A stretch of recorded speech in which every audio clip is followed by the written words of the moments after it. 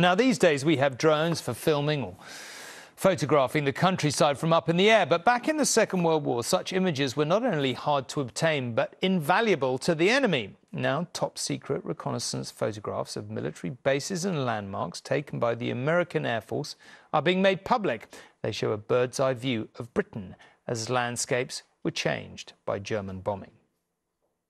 Long before we had satellite images at the click of a button, there was the United States Air Force and its bird's-eye view of wartime Britain.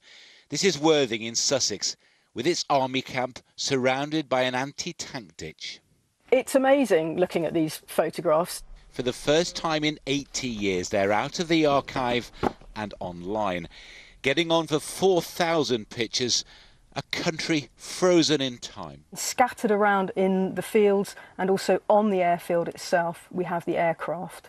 They're the work of reconnaissance crews, practice runs for real missions over enemy-held Europe. It was very dangerous. You had no weapons. They've been stripped out of your aircraft to provide extra space for your extra fuel so that you can get out to your targets and come back. The only things that you've got in your favour are your speed and your ability to fly. They really were crack pilots.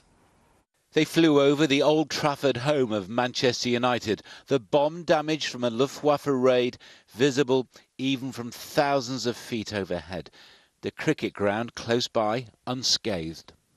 And the racecourse in Newbury, requisitioned for use as a huge US storage depot. The stables were quarters for American troops. Some left their names carved into brickwork. But today, little else remains. There were rumours that some of the ordnance and tanks and vehicles were buried underground, so we had to get local architects in to excavate 3 or 4 holes at huge expense, and I think all they found was a teapot and a roll of barbed wire, something like that. It is an unparalleled record of a moment in history. An army assembling for D-Day. GIs glimpsed playing baseball in the sun.